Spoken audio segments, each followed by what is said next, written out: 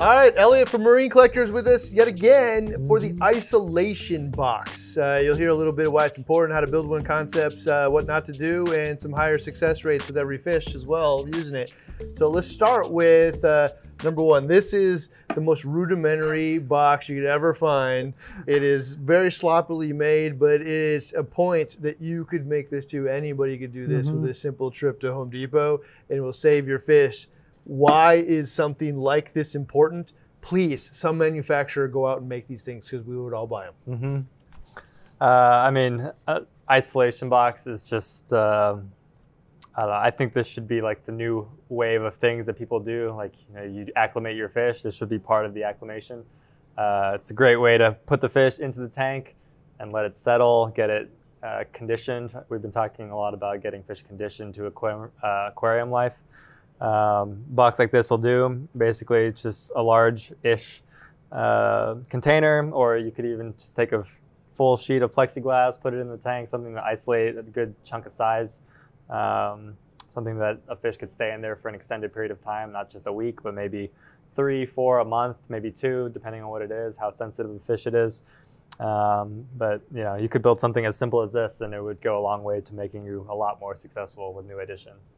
So what this is actually one that was just in my tank. Malachi made it because what happened is the zebra tank in the 900 just was not doing well, right? And he was getting harassed and getting fins bit and whatever. And it was just time he needed to go. It just wasn't, he wasn't hanging out with his tank mates very well. I decided to put him into the 360. And so what we did is just build a little box, whipped it up real quick. You know, we used some Tunes magnets to hold it to the glass, and then we let him live in there for like 3 weeks. Did more this morning, we let him go, and no problems.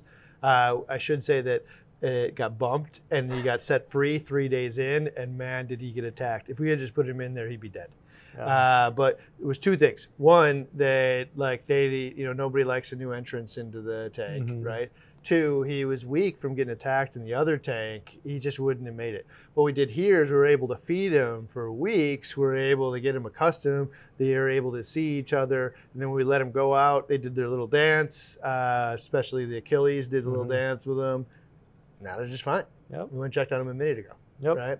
Okay, so what this looks like again is just this little box. It's got a couple holes drilled in it. And it's big enough that the fish can live in there for a few weeks. If you do that, all the aggression crap just goes in the garbage. You know, not all, I shouldn't say, but like a vast, vast majority of these problems just won't ever happen to you.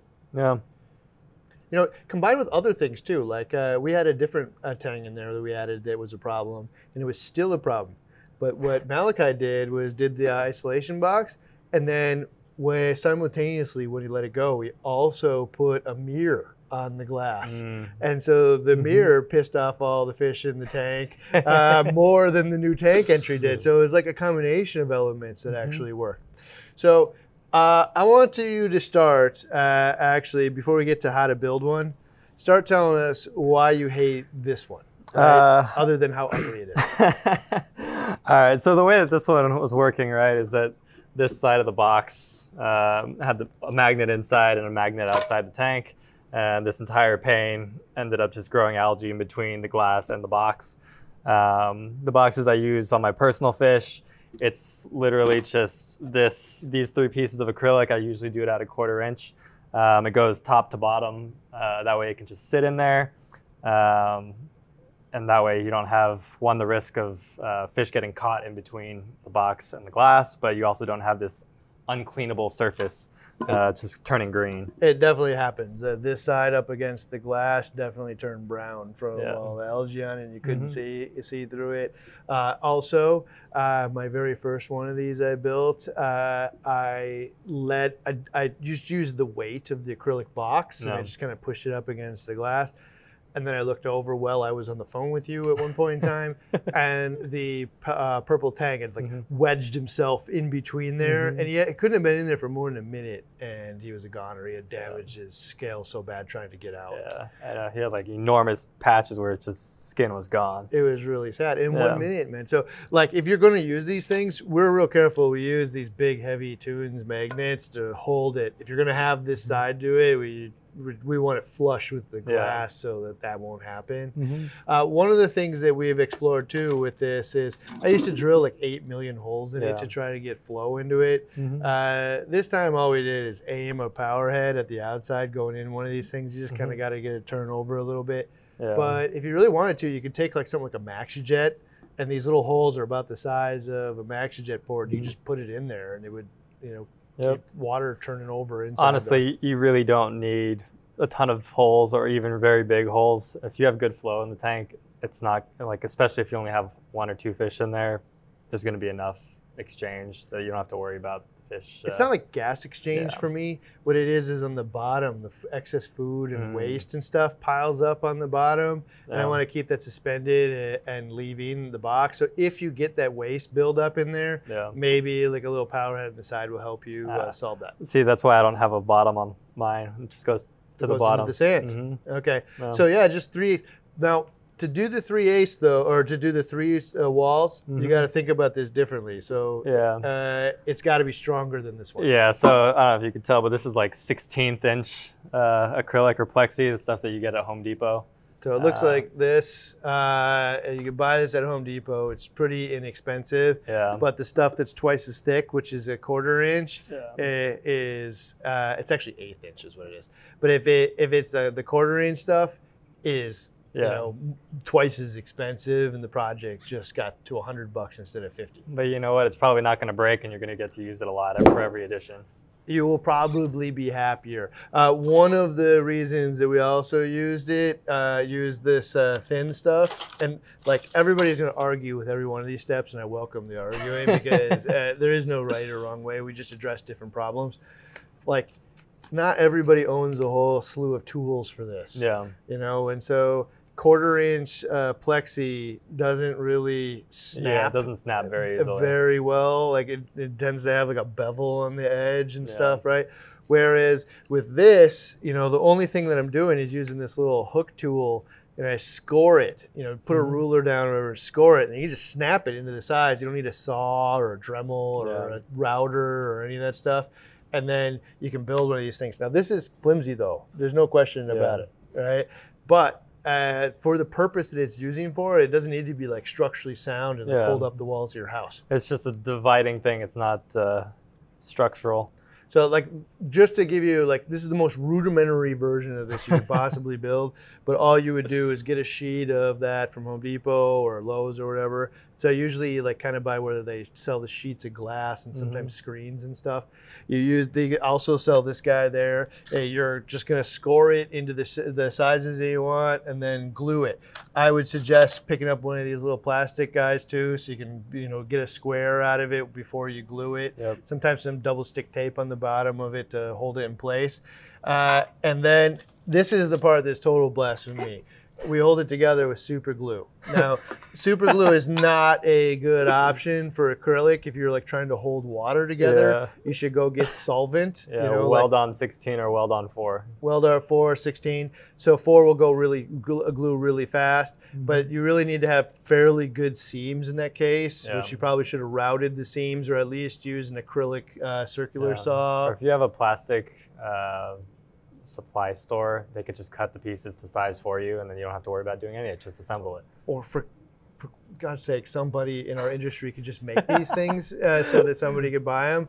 I'm calling Kyle Elder, Adaptive Reef, on my way home today and tell him to make these damn things. Okay, so but with the super glue will absolutely hold it together. And then what I also use is the accelerator because I want to super glue it, and it actually takes a really long time. So I kind of want to wick it into the where it's holding together, and the accelerator, when I spray it on there, will instantly hold it. Do you like that more than like coral glue? Than coral glue? Yeah, I like the liquid stuff for this project. So like the gel, like I want it to dry instantly fast. And the gel will dry on the outside, but not necessarily in the inside.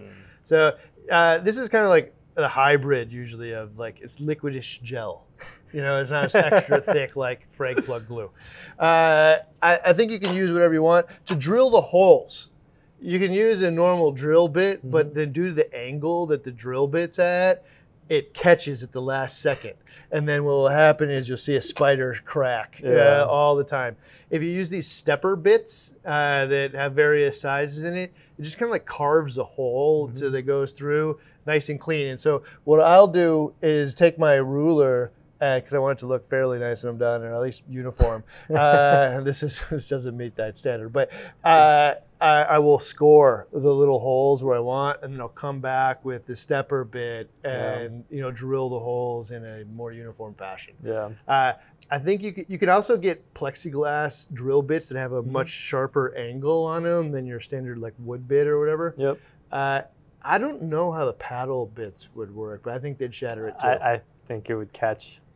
Yeah, I don't think that'd be safe. Yeah, these stepper bits are the way to go, in my opinion. Oh yeah. So a couple of things though, like I am with you. If I were, going to stock my tank, if I was going to add one more fish, I'd just build the cheapest thing I could find. If I was going to start this from the beginning, I'd actually go do what you did, which is I would go figure out the size that I need to go from top to bottom on the tank. I would get the 1/4 inch stuff instead of this flimsy stuff because it's not going to hold a 90-degree angle otherwise, right? And then I'd probably find some weld-on instead of super glue, preferably. And weld-on 16, by the way, is like a thicker, goopier stuff. It takes longer to dry, but it's more user-friendly, like beginner-friendly than the stuff you got to put inside that little needle tube. Yeah. And it also the like cuts don't have to be as perfect. Yep. Right? It kind of fills in the gaps of the cuts. Oh yeah, it's they call it like the acrylic equivalent of silicone, but it's not really. It's still a solvent, but it'll fill the gap. So one of the things that I'm going to ask your opinion on, I'm considering would I put a little tab here where I could still use a magnet to hold it close to the tank so it doesn't get out. That nothing doesn't get bumped or anything, or are you even anti little tabs, just full 3 sides only? I don't know. I mean, I think use whatever works. Something is better than nothing. The reason that I've tried to have it be just the 3 sides is because when I go to pull it out of the tank, I could just lift it straight up and the fish will just swim out. I don't have to reach in there, tip it over. I don't have to worry about food collecting in the bottom. Obviously it'll depend on the style of tank, or where your aquascape is. But it's just a matter of preference. It all works. If the hobby embraced this thing as every new fish addition to the aquarium used one of these, I bet you could cut mortalities in half. Oh yeah. Like system-wide, man. Probably worst thing that ever happened to coral wholesalers if we all adopted just this one thing. Because it works so easy. The fish get used to the other fish that are in there. You let it go, and they just really will do a little dance. They'll show a little bit of aggression, but they're not actually biting each other or slapping each other with their little fins in the back or nails in the back. All right, so we had concepts here, man, of you should keep in mind. Is there anything on top of that we've already covered that you would say, man, I would make it this way? Yeah, when you're drilling the holes, I would prefer to have a few larger holes opposed to a crap ton of smaller holes, just because if you think about a fish running this wall, you kind of end up getting this cheese grater effect. If you want to be really meticulous about it, you could even take sandpaper and soften that edge, especially on the inside. Yeah, so that sandpaper like this, I use it just to soften these edges, but it's just a piece of paper and you just kind of run it over the edge. Yeah. Yeah. Other than that, I mean, it's just, I think the concept is just something's better than nothing.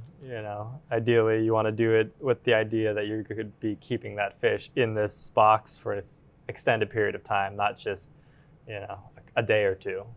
Okay, so in the spirit of the cheese grater comment, you actually came here one day and I built this and I was so proud of myself. I was like, oh, what would be way better than this and readily available is let's just make one out of egg crate, right? And I can hold it together with zip ties. And it worked really, really well. I mean, all you have to do is, to break egg crate, all you got to do is take a screwdriver and you just whack it, and you can get a nice little square of the stuff. We whacked it into the right shape. We got some black zip ties and we held it in the corners, and it held really sturdy. It was surprising. Yeah. It was like the easiest project known to man. And then you came in and it's like, that is a terrible thing, Ryan. Don't do that, because they will just grate themselves back and forth and they'll damage themselves. It won't be safe for them. Yeah. So one of those things to keep in mind. Yep. And that hits to your bigger holes, especially if the fish isn't big or isn't tiny. Yeah. So some fish will make their way in and out of this. I definitely have had little wrasses decide to come join everybody for the party on the inside, but they'll leave on their own. Yeah. So anything that you really wouldn't do when making one of these things? I think we covered most of it. I mean, it's don't have there be a small gap in between the two panes. Avoid any kind of cheese grater effect. Go as large as possible. Yeah. As big as humanly possible. It doesn't hit your aquascape is the right solution. Yeah, I mean, like when I first got you those Hawaiian yellow anthias, the captive bred ones. I mean, they were super tiny, and you kept them in there for months, right, until they got big enough to release. That's more the concept of like, okay, this fish is going to be in there for a substantial amount of time. That should be the mentality that you go into it with. If you're going to buy a box, though, I will say just keep in mind that cheese grater effect. Like a lot of them will have like vertical slats. Well, they're usually tiny, man. Yeah, and they're usually very small. But try to pick one that doesn't have a ton of the like main pane that's occupied by holes or slats, just because where the fish is going to move, it'll either mess up its mouth or its side, its eyes. It's really just don't injure the fish. I'm going to call Kyle today. So we should actually come along for the ride here. What should I actually call Kyle and ask him for? So before I get to that, though, one of the other options here, like you just don't got time for this. You don't want glue. You don't want to monkey around with all this garbage. This can be as simple as scoring out one of those pieces and snapping it off so that it's just a sheet that goes in the corner of the tank. Now, obviously that's good for some fish and not others, you know, because it needs to have enough room that your tank can swim around, and that fish doesn't, like the zebra tank was fine just in here for weeks, just kind of swimming back and forth. But if it was like a tower, the fish doesn't normally live in a tower environment. You know? Yeah, or like if you could go front to back, you know, if your aquascape allows for it, just, you know, end of the tank, you could isolate, you know, however much space is available. You know, you could always do the front corner if the fish are small, just because, you know, you need space to turn around. Couple holes. I mean, it could be really, really simple. It doesn't have to be anything complex. You know, like I want to go check this out. Like one of the things that just came to mind is, what if you got one of those hang-on refugiums and you just put the refugium portion on the inside of the tank? Yeah. I mean, because they're generally about yay wide and about this long. Like the bigger sizes, huh? Yeah. Could you just hang it inside out on the tank? Yeah, new product to make. Well, like, done deal, right? I suppose the way that would work then is the flow would probably go into the room. But you'd have to jerry-rig it a little bit. Yeah, I'm sure there's a way. Yeah. Okay, so when I call Kyle, this is what comes to mind, right? What comes to mind for me is I heard what you had to say. I still like the full box kind of style, and that it's magneted to the glass, because I might have stuff on the bottom of the tank. You could have corals. Hard to fit, you know. Okay, so what if what we did is he had magnets, they were already built into it, so you don't have to buy these super expensive tunes, guys, right? The pane in the glass in the front was lightly smoked, so it doesn't grow algae in there, but you can still see the fish through it. Right? And then the other sides, and then instead of having all these holes, he has the slits, but the slits have been rounded with the router. And so, and especially the bottom has slits, so the waste and stuff can come out. I mean, the ideal way would, if like the entire bottom was just a bunch of slits or a grid or something, I think that would be even better. Rounded edges though, so it can't grade itself. Yeah. I think, what do you think about the smoked idea? I think that if you can still see through it, light's going to come through and it's still going to grow algae. It's going to be like 1/10 the amount of par coming through there. Sure, but if it's going to grow algae, then wouldn't you still not be able to see the fish? The whole point of it being clear. Prototype. We're gonna have to find out. Okay, we'll come along for the ride. Anybody you know that makes acrylic stuff, tell them, like, for God's sake, this is the future. You should all be using these things. If you use this, it can change the way the success rates. It could like double, triple the success. I mean, when I say double, triple, with a lot of fish, like adding a tang after you have other tangs, I bet you 10x is the success rate. You should try it with those purples when you move them around. Okay, we had 2 purple tanks we're going to move soon. We are maybe going to try it with our new smoked apparatus. All right, well, we will see you guys soon. We join you here for the isolation box conversation. It's not a straight up how-to because, frankly, man, it doesn't require that. You can see it's a box. You measure it, you assemble it, you glue it together. It's real easy. Everybody should do one of these things. If you want to see more material like this one, man, we invite people like Elliot in all the time. The playlist is right here. And subscribe because we're coming back at you next week.